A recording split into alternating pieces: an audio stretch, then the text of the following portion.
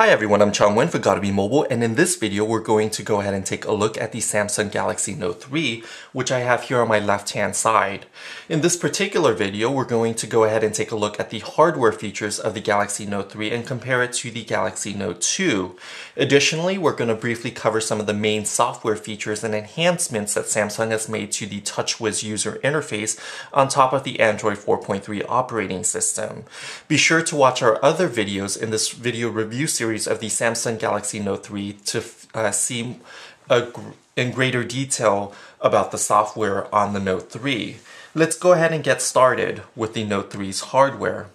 On the front of the device, you're going to see immediately that the front is dominated by a 5.7-inch Full HD Super AMOLED display. So this 5.7-inch has the same 1080p HD resolution that many people have on their much larger HD TV at home in their living room. What this translates to is that colors are bright and vivid, texts are crystal clear and sharp, and the display is just gorgeous to look at. The display size has increased from a 5.5-inch display on the Note 2, which has a 720p display. So immediately, if you're upgrading from a Note 2, you're going to notice that the display on the Note 3 is just gorgeous and super crisp. Yet, despite increasing the display size on the Note 3, when you're looking at both devices side by side, you're going to notice that the Note 3 and the Note 2 both have the same height, while the Note 3 on the left-hand side is a little bit more narrow in width. And it's also a little bit more slim in thickness, and it's a little bit lighter in weight as well, so it gives the Note 3 a very nice feeling. Also, when you're taking a look at the design of the device, when you turn it over and look at the back, Samsung has done away with its glossy back panels which attract fingerprint and opted instead to use a warm touch material on the Note 3. In this case, Samsung calls it a faux leather finish that's trimmed around the edges with some stitching, and from what I can tell, it's just a plastic finish that Samsung has done. So it's done a terrific job in maintaining a premium feel to the device, while at the same time giving power users access to the battery and a micro SD card slot underneath the rear cover.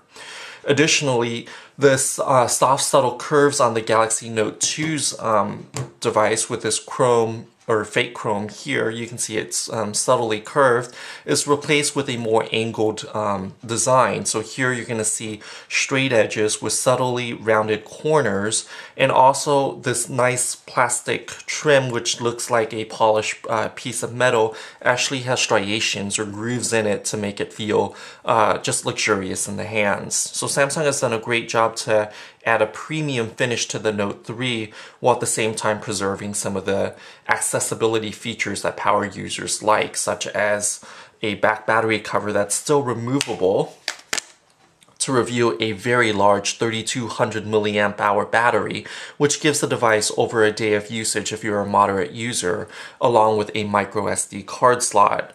The Note 3 this year comes with 32 gigabytes of storage, which is double from what the Note 2 ships with at the base model, and then you also have the ability to add up to a 64 gigabyte storage card slot as well. Let's go ahead and take a look at the device. Just go around the device and take a look at some of the hardware. At the top, you're going to have a 3.5mm headphone jack with a noise cancellation microphone right next to it. On the other side, you're going to see a infrared blaster, which is used to control your home audio or video equipment in your living room with the Watch On application, which turns the Note 3 into a touchscreen remote control for your living room. On the right-hand edge, you're going to see a power button, and towards the bottom here, you're going to notice that there's another noise cancellation microphone. On the bottom edge, there's going to be a lot going on here with a microphone here. And then new to this device, or this device series, is a micro USB 3.0 slot. So this micro USB 3.0 actually charges and syncs the device faster when you're plugging it into a USB 3.0 port on your laptop or your PC, and the plug is wider this year, so it accommodates extra pins to accommodate the faster data transfer speeds. In reality, you're not going to notice any difference in charging time when you're plugging the device into a wall outlet. So, and also another nice thing about the USB or micro USB 3.0 port is that it's backward compatible with existing micro USB 2.0 ports. So you can just go ahead and plug it in. It's not going to benefit from the faster data transfer rates if you're plugging it into a USB 3.0 port on your computer. Also new is that rather than placing the speaker on the bottom back, Samsung has now moved the speaker down here towards the side edge on the bottom, so it actually amplifies the sound towards you if you're laying the phone flat on a tabletop rather than be muffled if you're laying it down on the back surface like this. And at the top, you saw a blue blinking LED notification light. So the device does come with a notification light as well as a 2.0 megapixel front-facing camera. On the back, you have a 13 megapixel camera that was introduced on the Galaxy S4 earlier this spring, along with a single LED flash. The camera can also record on certain variants, including the model here that I'm reviewing in the US for T-Mobile US, 4K video, which has added resolution power compared to the full 1080p HD videos. So with 4K resolution, you're gonna need a 4K display, 4K laptop, or 4K HD TV or UHD TV monitor to actually benefit from the added pixel resolution. So unless you have those to view the content captured, I would recommend sticking with a 1080p video recording just to maintain a decent amount of storage on the phone without going overboard. Like the Galaxy Note 2 and the Samsung Galaxy S4, you're going to see the TouchWiz user interface. And this year what's new is that by default, the main apps page, Samsung has consolidated all the pre-installed apps. So by default, you're only going to see one page of apps, and then you can go ahead and download additional apps from the Google Play Store. So here I have more apps, but essentially when you first power on the phone, you're just going to see this page of apps and nothing more, which is a nice change from earlier devices where Samsung has installed a lot of bloatware onto the device. In order to maintain a manageable amount of apps and still contain it in one page, Samsung has put most of the main apps into folders. So here you're going to have a Samsung folders with some of the main system apps. Watch On is on here, which is the app that controls the infrared blaster, and it's used as a graphical way of connecting and controlling your home TV. I'm not going to go ahead and set it up right now. And then there's a Google Apps where all the Google applications lay. A Galaxy Plus app. These are some of the enhanced applications that come pre-bundled for free on the Galaxy Note 3. So on certain versions, you're going to get 50 gigabytes of free cloud storage through Dropbox. You're going to get Bloomberg Plus for additional content, a sketchbook for Galaxy for artists who prefer to draw with a pen. And then T-Mobile, since this is a T-Mobile Carrier Edition, you're going to get a T-Mobile app with select content from that carrier as well. This year with the S Pen on the bottom, the nice part about the pen is that you can now activate the capacitive buttons on the bottom of the display with the pen. That was something that was missing on the Galaxy Note 2. So if you're drawing or writing on the screen, you're going to have to switch between your fingers to activate the capacitive buttons here on the bottom. Additionally, when you're removing the pen out of its silo, as you saw earlier, is that now there's a new command. So the Air command is a new option that comes on the Galaxy Note 3, and it has 5 new functions through this radio dial that you can access with your pen. So new are Action Memo, Scrapbooker, ScreenWrite, S-Finder, and Pen Window, which we're going to discuss in greater details in a separate video, so be sure to tune into that one.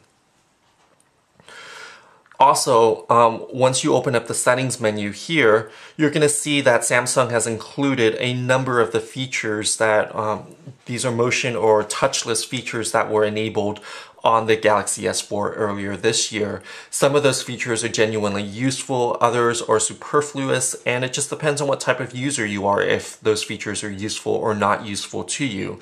But you do have access to all of the features that are on the Galaxy S4, including some of the motion controls. So you can go ahead and, if you're on a long web page, just swipe your hand over the screen to go ahead and flip or scroll through the pages as well.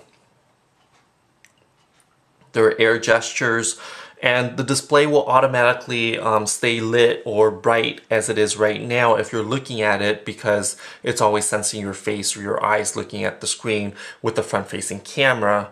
Additionally, there are other features, and Samsung also has an increased touch sensitivity setting. So like on the Galaxy S4, you can use the screen with gloves on, which is nice since this phone is launching in the fall time. So users in colder climate who would need gloves in the winter can use this phone with light or thinner gloves on. And like the Galaxy Note 2, one of the hallmarked features of this device is the multi-window view, which we can go ahead and activate.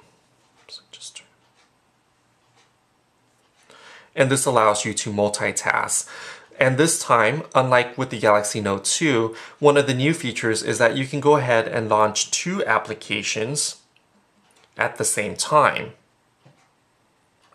So I have Chat On the bottom, and now I can go ahead and launch a second Chat On the top. So this way it gives you a lot more flexibility in the ability to multitask. So these are just some of the software features that are enabled on TouchWiz. And to compete with HTC's Blink feed, which aggregates news and social media content, Samsung had traditionally included a Flipboard application on the Galaxy Note series. But this year, if you go ahead and press on the home button from the main home screen, what you're going to see is that this year there's a new, this new application is called My Magazine, and it's essentially made by Flipboard. And it gives you just different cover stories, and it also gives you, I think I launched, here we go. So it gives you access to 4 different categories. So you have the news, and you can go ahead and scroll through different news items that you select. It also aggregates the personal content on your phone. So if you have missed calls, notifications, calendar alerts, even your S Health and some of your gallery applications as well. Here and Now gives you access to the content or the activities that are going on around you right now. So local movie listings, events, and things to explore around town. There's also a social hub here that gives you access to various content through your social network. What's curious is that although this is very similar to Flipboard and is actually made by Flipboard, the social hub actually only integrates a limited number of social networks. Flipboard actually also integrates all of these along with the Facebook for your Facebook wall posts. Unfortunately, on this one, it's a little confusing and Facebook is not included here, but it is still included on the original Flipboard, which is also pre-installed on the Note 3. And to configure this, all you would have to do is launch the menu button here at the top, and then if you hit the arrow, it's going to give you options to add whatever content you desire that's available to select from. So this is Samsung's response to HTC's Blink feed, which debuted on the Galaxy or on the HTC One, which gives you a more visual way to interact with some of your personal content. So this is a quick look of the Samsung Galaxy Note 3. The version I'm reviewing is from T-Mobile US. It does have a quad-core Snapdragon 800 processor along with 3 gigs of RAM, so multitasking should be a cinch. Stay tuned and watch our next video on some of the software features and some of the features that are enabled with the S Pen on the Galaxy Note 3. I'm Chung Nguyen for Gotta Be Mobile. Thanks for watching, and until next time, please visit us on gottabemobile.com for additional content and coverage.